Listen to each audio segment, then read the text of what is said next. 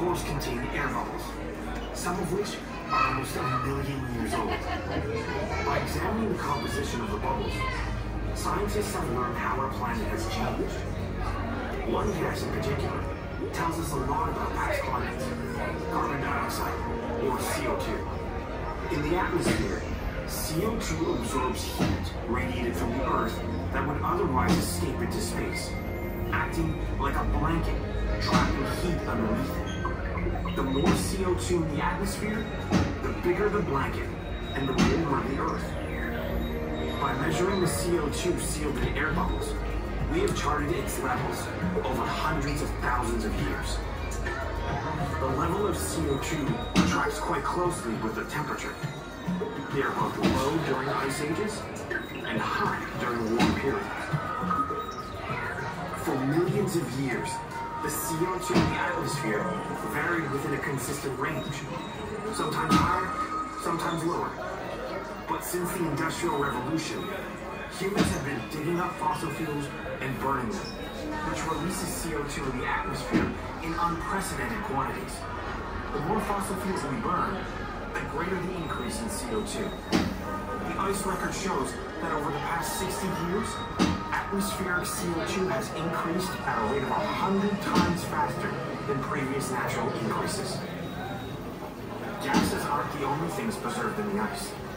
Particles of dust and ash get trapped too. When a volcano erupts, it spews ash into the atmosphere, depositing some of the Arctic.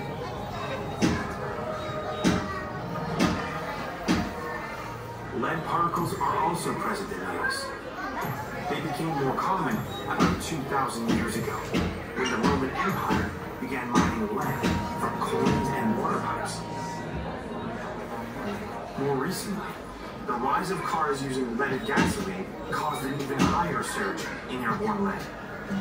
By the 1970s, pollution was so bad in cities, it was hard for people to breathe. The United States and much of Europe banned lead in gasoline, and the evidence of how effective that action was is recorded in the ice. As lead emissions suddenly dropped, so too did the level of lead in the ice. So we know that increasing levels of CO2 in the atmosphere is what is causing the climate to change. And we know that burning fossil fuels is one of the human behaviors that have caused this unprecedented rise. We even have evidence that when we work together, we can change the global environment, like when we removed lead from gasoline and therefore the atmosphere. So, we got this. We can make sure the next layer of ice shows the results of our efforts. The only question is, what action will you take next?